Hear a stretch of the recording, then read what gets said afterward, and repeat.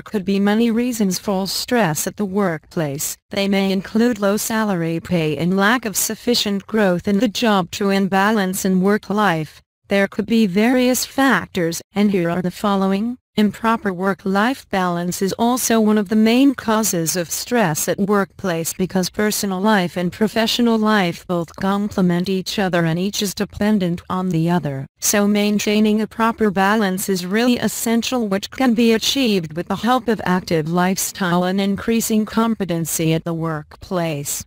Working at a job that don't suit you is also one of the main reasons for stress, so evaluating your skills and finding a suitable job is also highly advisable.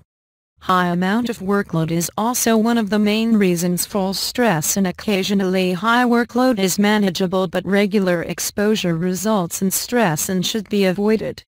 Harassment and inappropriate behavior at workplace is also one of the main reasons for stress and low productivity at workplace. Low pay and less than expected salary is also one of the main reasons for stress and dissatisfaction with the professional life. Lack of upward mobility in the job and career is also one of the main reasons for stress in the workplace, because getting stagnated at one position leads to frustration and dissatisfaction.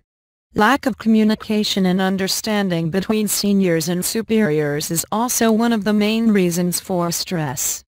Thanks for watching. Please click subscribe, like, leave a comment and share with your friends.